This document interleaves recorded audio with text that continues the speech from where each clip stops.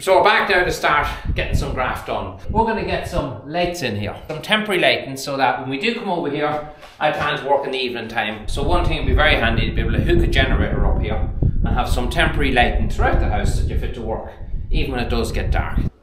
Just going to attach some of these drop down lights. I have a load of them from my own house. My wife changed out some of the lights. No, sorry, I changed them for her. She picked them. But I have loads of these spare, so I'm going to use that.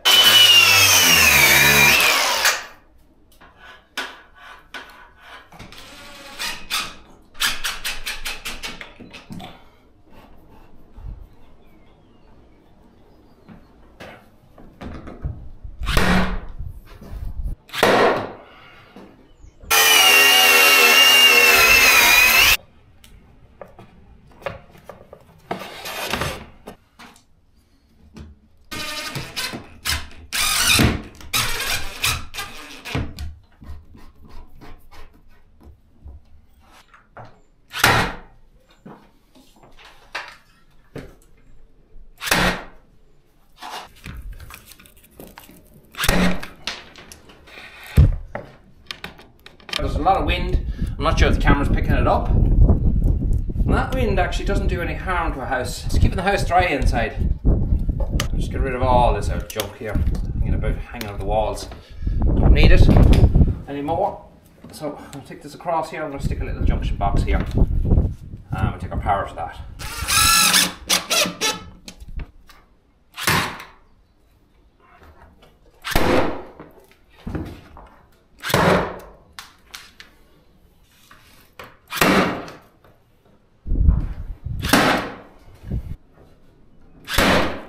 Right, so we're ploughing on nicely here now. So we have a light here in our reception room where you get your champagne when you come in here. You might notice these little things here. They're like a little staple with a plastic head on them. You'll see me fire them in with a gun here. It's a great little yoke because it doesn't pinch on the wire at all. And it'll put it into very, very awkward places for you. And just like that there, we're into the junction box. And over here the same. Toolfix, who are based in Dundalk, County Louth, sent this out to us to give it a go and see what I think of it. So it's an M12 BCTS is the model. 12 volt M12. So I had the batteries at home already. Another thing I needed to buy was a few of these. I bought a few boxes of these, and that's them there. Just little steel pins with a plastic insulator on it, just so it doesn't pinch the wire. I have to say I'm liking it. It's making this job so much easier, because if I had to hammer that roof, hammer in little pegs into it, probably a lot of dust would come down Everton, and maybe the roof would fall down too. So a huge thanks to Toolfix for sending that out to us to give it a go. I'm liking it so far. Time will tell when we use it a bit. Go and check them out yourself. I'll put a link in the description for this and for the store for sending this out to us. And they are today's sponsors.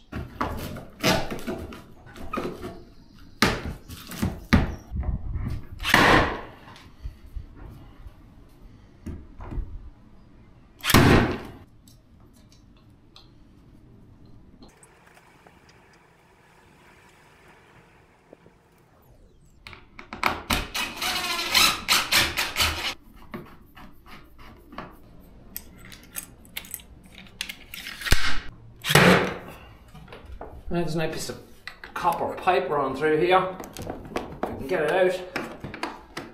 I'll have a wire in there instead. Oh, eventually. Feed this through without it going round the frame. Tidy up.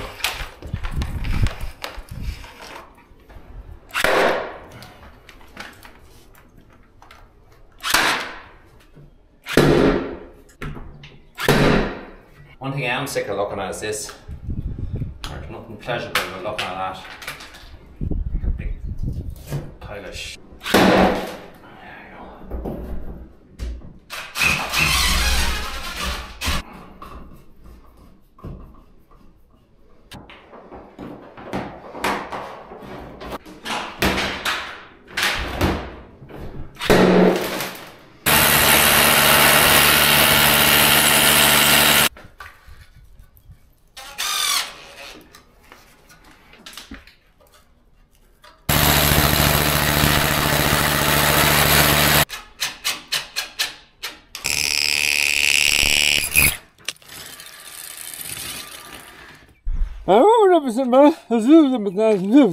Gonna put one of these outside that can just plug the generator into.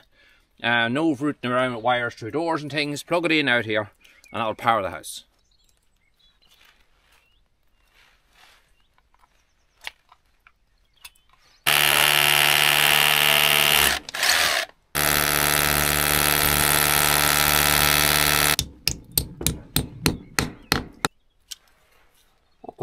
Right, so I bought this tub of silicone only here a short while ago, and for some reason it seems to me like it's gone off.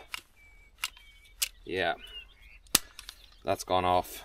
I managed to race home and I had a half a tub of this stuff here, which is kind of like an adhesive and sealant all in one. Put that around the edge here.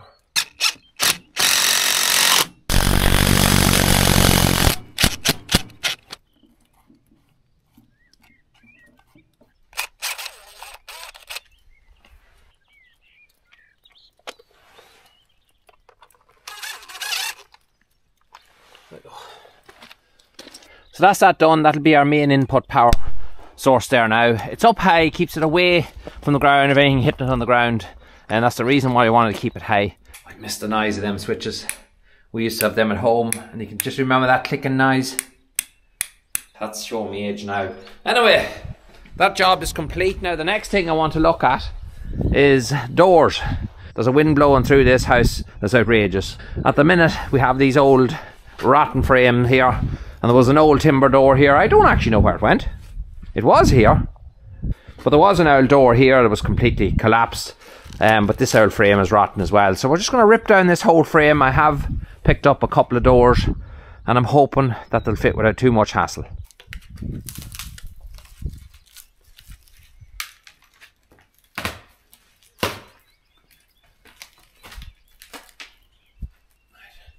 It just goes to show where some of these houses were built. It was just built cheaply. This timber frame here at the top, well, you have what looks to be a 4x3 here, and that is actually built into the blocks. That's what they must have used for a lintel and then just built on top of it. It lasted a right while, but it's completely ate away with woodworm, so don't worry, it's coming out anyway. But it just goes to show there probably is no lintel above this. I pretty much believe there's not. So it's just lucky that there's not much above it. I'll have to go home and get a saw and cut that piece out completely. But another thing we can do is we have to remove these boys on both sides.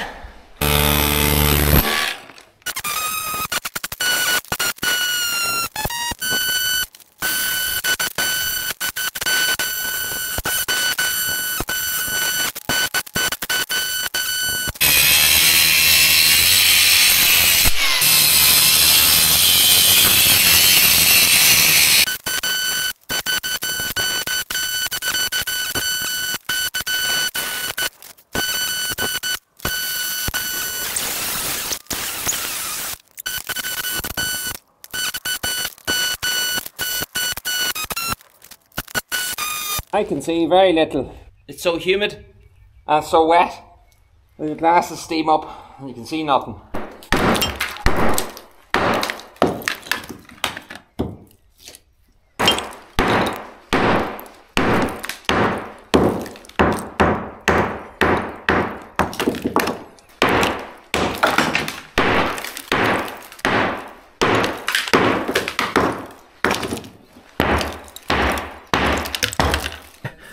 Patience kind of started wore a wee bit tin and hit a couple of raps, this one, with a sledgehammer, and we knocked a big lump out of there. I didn't mean to knock as much, but I can fill that with concrete very, very easily. I'll be tidying up with concrete anyway when I get the door in.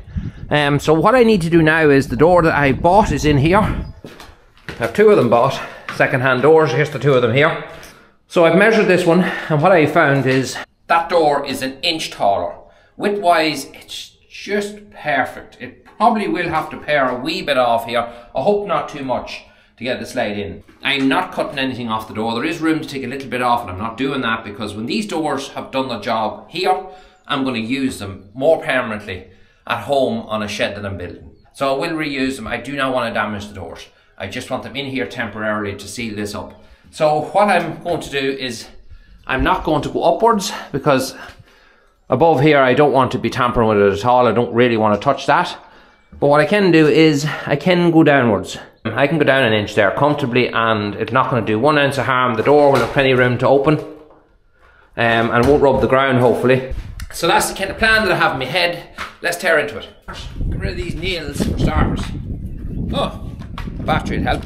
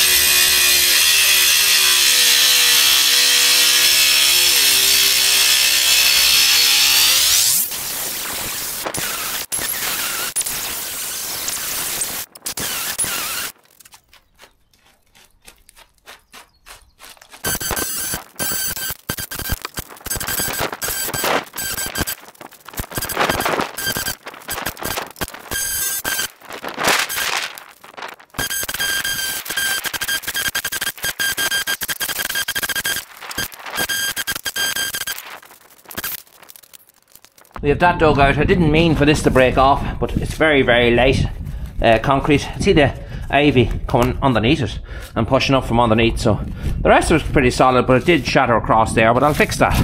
I'm going to fix all of this and tidy it up before we're done. I want to first make sure that this is actually the right one. This is the wrong door.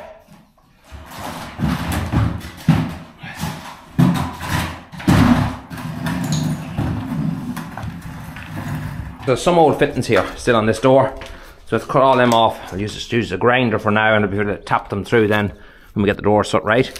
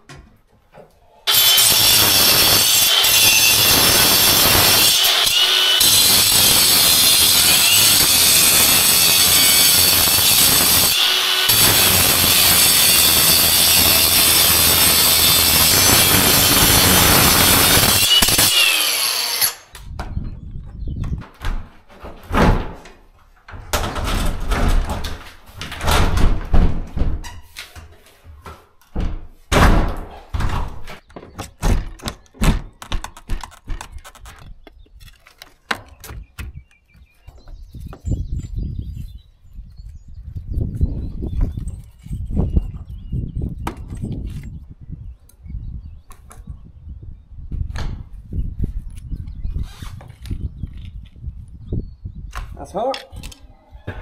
The door's sitting lovely on this side. It will pull in there and I'll be fit to bolt it in. That all will pull in. But wee problem on this side, it's not that it's tight, it will push in, but there's a bit of plaster here. See that wee layer of stuff there? I just need to tip that off now with a chisel. Just from there to there, and this part of the door will all push in.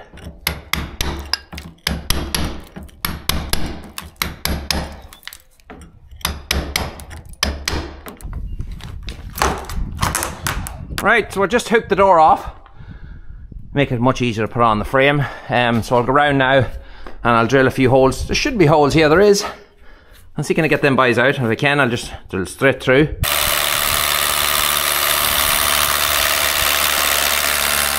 So we're going to use these frame fixers here, and then we're going to use these T30s to drive them in. These can go straight into a concrete block or solid concrete as long as you drill a pilot hole first.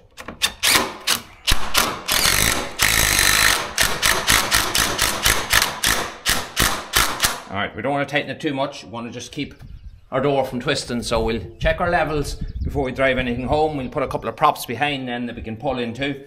Just make sure the door's alright. We're bang on level wise.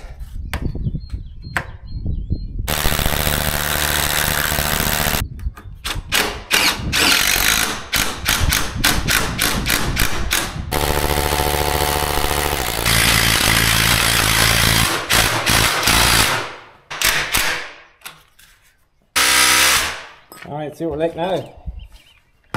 Oh, very close. Very close.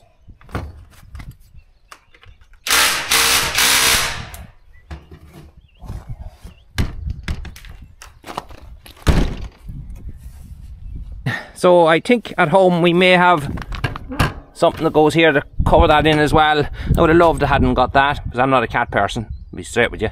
And my dog would never fit in there.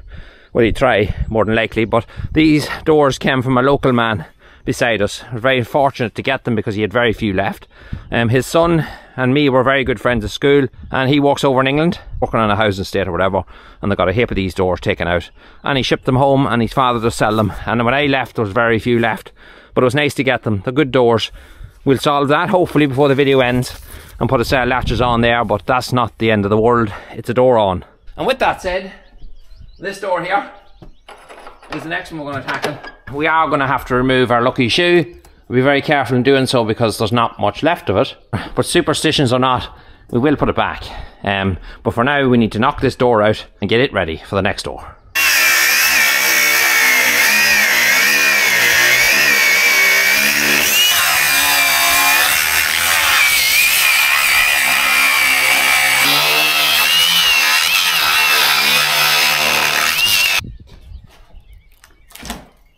Oh, that was a bit plankless.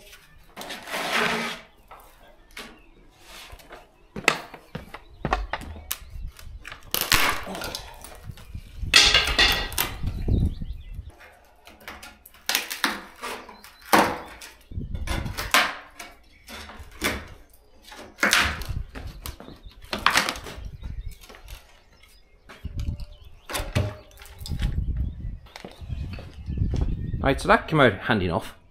There's an interesting thing. This has nothing to do with the door I'm after taking out, but it's the same as the other one. It's got these little spikes sticking up, so anyone can say why these were in, or what the idea of those little spikes was. There's none on the top, so what were they for? Were they for holding a door of some sort, or what's the reason for that? I'm not going to take all of this out. I'm just going to cut it across here, and hopefully it won't break out, which, no, my luck, it probably will, but I'm going to cut as much of it as I can on both sides, just enough to let the door sit, because the door is going to sit on this, not down there. This door is smaller, so I am going to have to probably run timber on one side of it to fill in. We'll see what way it works out, or pack it with concrete, but let's get it anyway. Yeah, she's quite a bit smaller. By the way, you might wonder what the sticks is in the corner. It's not the Blair Witch or anything. It's my sister. She's out for a walk on this road at times, and it's a lovely quiet little road, and sometimes she just gets little bits of timber like this, lets them sit in here to dry out, and takes them home then just for lighting the fire. That's all it is. Right, so what I need to do is I need to cut this right back flush here. Just take that little square out, just enough for the thickness of this door to fit right in that it sits level with flush with the bottom of this, and that should be good.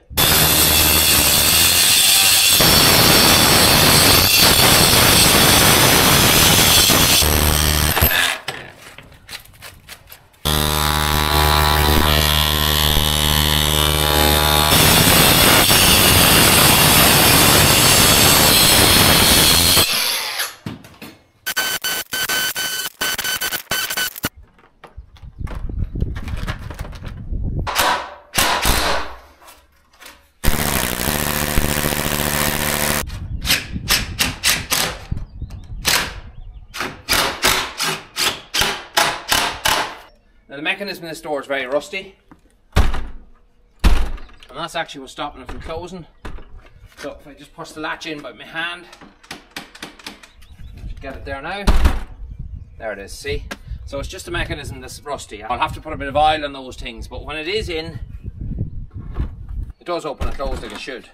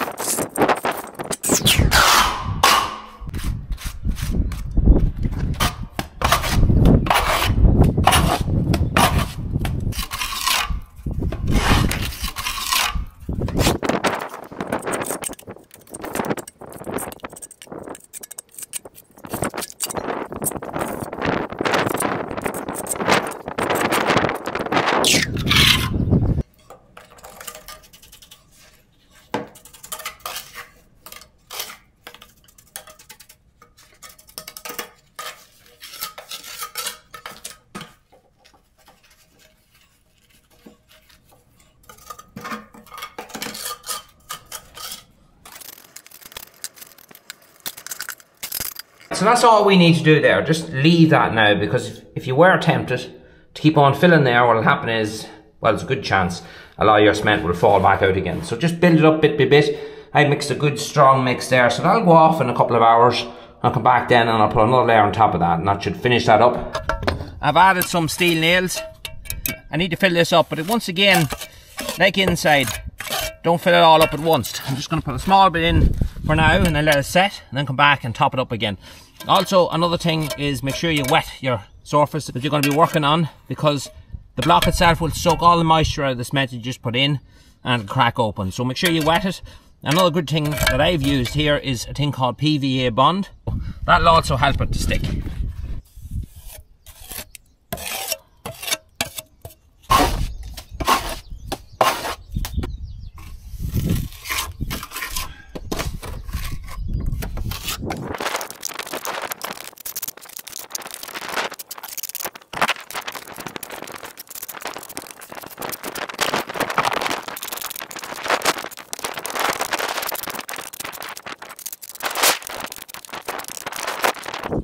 So we have to take a break. It's starting to team rain again. We're supposed to be actually in good weather now for the first time since the middle of June.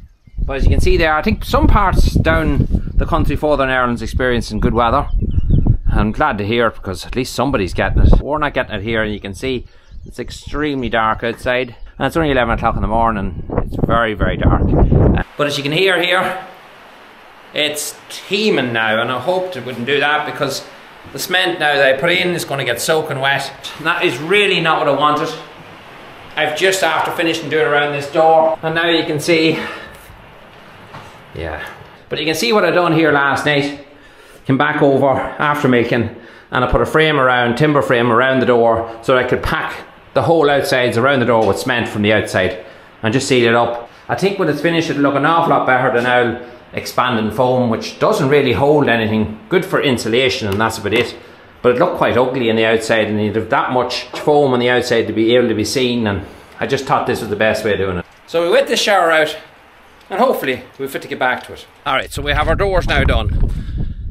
So what I done to finish off around the edges was just use a sponge float, but it just looks an awful lot better when it's put in like that. It's not permanent, so I don't have to go over on a board, but just enough to leave the door that it's, well, it looks like it's in right. And I'm not finished on this one yet, but the rain seems to be persistent now, so I may have to come back to it later on the night or tomorrow. But we have this all filled in now, the whole way up along there. The whole top is filled in as well. Here I've started filling in, coming up. I'm just doing it roughly because I have to fill this in as well, and you don't want to be packing it too much because it'll end up falling out. So I'll be coming back later on this evening when this is dried out a bit, or maybe even tomorrow, and just finish that off. I also have to fill in that hole there as well, but you can get the general idea. The door is in, and it'll look a hell of a lot better with doors on it. So I thought handles would have come for it today, but there's a local guy that's coming to replace a pane of glass in my own house, and he just carried these handles with him, and he wants to get a look on at these to make sure he has the right handles in the van. So he's not able to come for a couple of days, so the handles will be going on it. Probably the next time you see it, there'll be handles, locks, everything fit onto these doors. We'll put the letter box cap on it here as well. We'll just tidy the whole thing up and just clean it. But apart from all that, we have an open and closing door now that we can lock eventually once that's sorted. Alright, we're back over, and I've got the generator in the back of the trailer. I'm just after making up a lead, go from one place to the other. Do a wee bit of a choke here. We can start her up.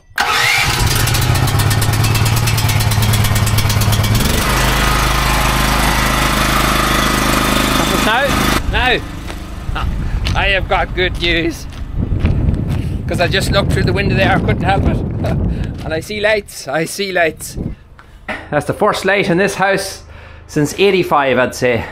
Now it is flashing because these are energy saving bulbs. They will heat up over time and the flashing might stop. If it doesn't, we'll swap them out for an LED equivalent or the old style bulbs. But no, it's getting brighter. When I come in here, we have lights there, we have lights here, we have lights here, and we have lights there. So we have lights all around. So now I can just turn the power off here, and that's it, no power's coming through. Not that you need it, but look at it's there. We're back on, and we've got our lights throughout the place. I don't know what it is. It's just temporary lighting, but it makes you very excited. I don't know, I feel like a child in a toy store. And I can't for the life of me understand why, but it has put a hell of a smile on my face. That is the first time this house has had lights in it, has had power running through it, even it is temporary. Since 1985, nearly 40 years. And it's lovely to bring it back into it, even it is flickering. But it's nice to bring light back into a house that hasn't seen it in so long and has been in the darkness for so long. And I'm sure people that are past and present that would have lived in this house at some stage or passed through it would equally appreciate seeing a bit of light in it. And those kind of things, they're important.